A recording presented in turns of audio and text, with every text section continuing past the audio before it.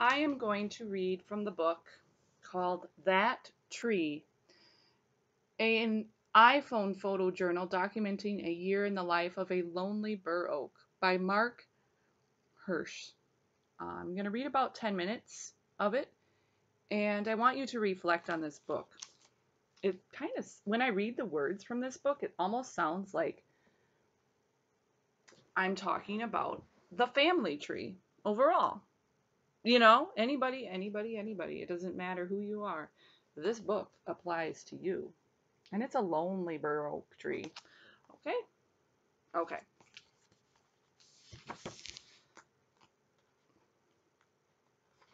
Let's read the first introduction. Trees resonate deeply in the souls of millions of people.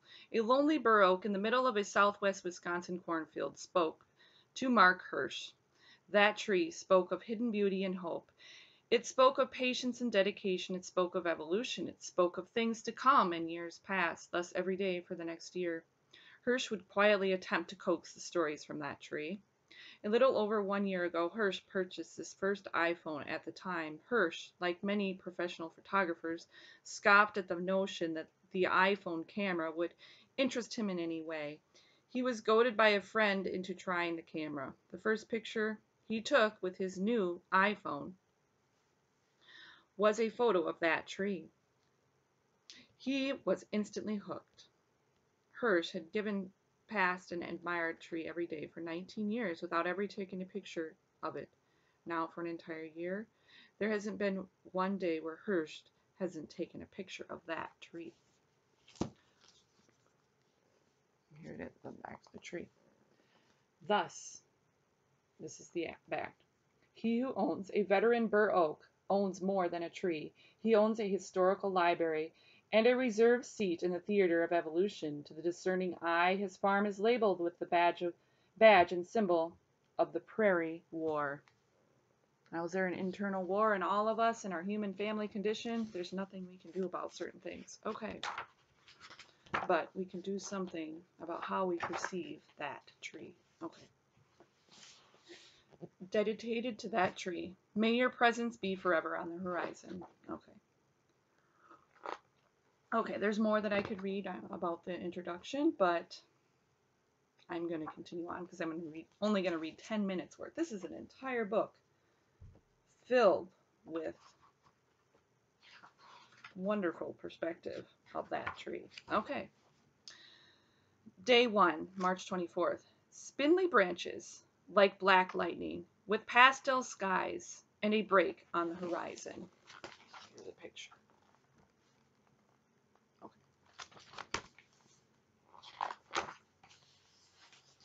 He has day 2, day 3, day 4, day 5, day 6, day 7, and day 8. Okay, here's the photos.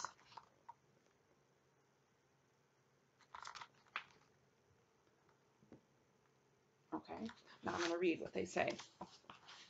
This is March 25th through March 31st. Like desert pavement, the cracked surface of repaired waterways leads to a lonely, old oak. Day 3, contrast of color and life. Day 4, lush spring grasses contrast with the unplanted cornfield beside that tree. Day 5, that tree shows its first signs of springing to life. Day 6, ethereal and windy sunset. Day 7, ancient and tangled branches encircle the trunk, reaching all the way to the ground. Day 8, burning bush. Getting difficult to come up with fresh perspectives, though it appears that tree is on fire. It's actually being illuminated by the headlights of my truck shining up the hill at its base. Now that's very interesting. Look at that. All right. Okay. April.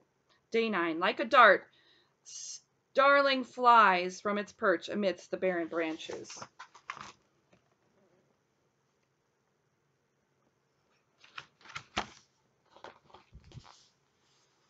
Day 10. Remnants from last year's homesteaders. Day 11, old wounds from time served as a fence post. Day 12, soon to be lost by a canopy filled with leaves.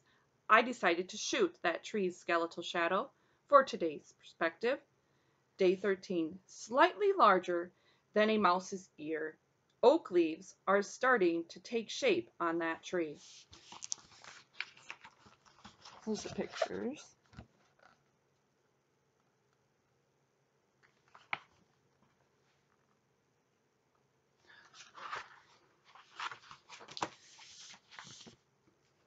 That was April 2nd through April 5th. Okay. Day 14, sunlight illuminates the heart of that tree. Notice how you use the word heart. Day 15, flat light and short on time. So today's perspective is a macro view from the south side of that tree. So he's giving directions. There's a direction on that tree. Okay. Day 16, a carpeted green waterway and fleeting cloud cover frames that tree on the horizon.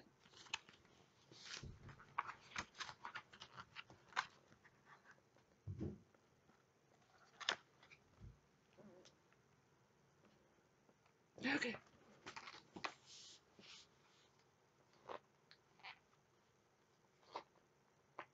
Okay. Now, April 9 through 11. Day 17. That tree dwarfed beneath a clear blue sky. Day 18. Sunrise shadows and repeated patterns of that tree. Day 19. A waning moon hangs over that tree as the first rays of sunrise paint it a blood red against the morning sky. So there we go. We got astronomy features among the tree.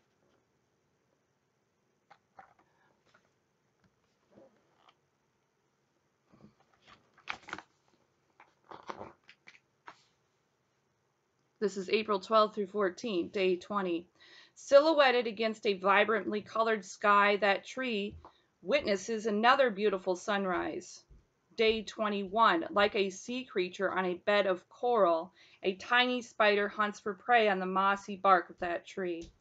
To appreciate the macro perspective, the spider's outstretched legs would not cover the face of a dime. Day 22. I never know what visual discovery I might make in my ever-expanding field of view around that tree, kind of like life.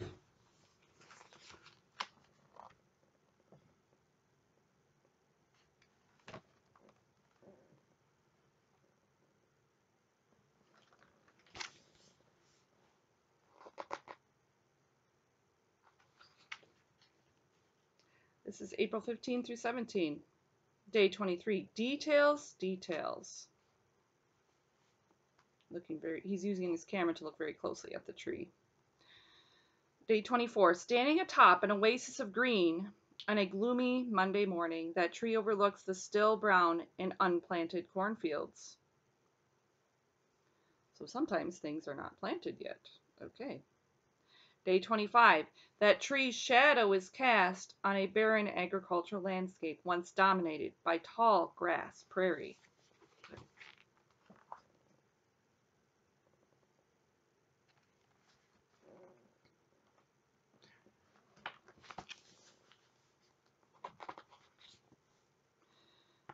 This is April 18th through 21st.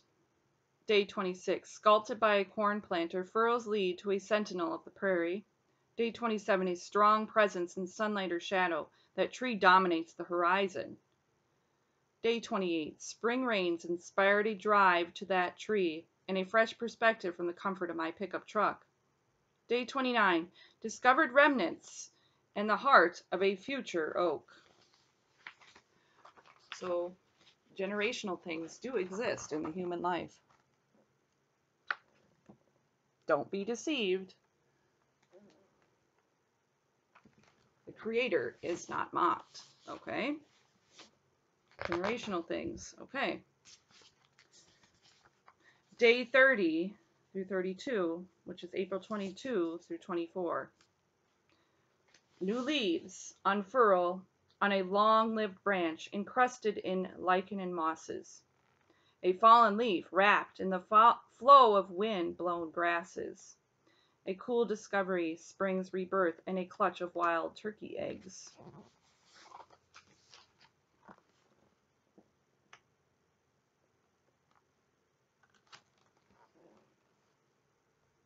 Turkey eggs from the right within the tree. Okay, so I'm going to stop there and just think about how you can look at this book yourself and find the wording and look at your own life and perspective of this tree. Look at the biblical family tree. Is it like yours or not? Is this oak like yours? Lonely in the middle of a prairie. Okay. Have a good day.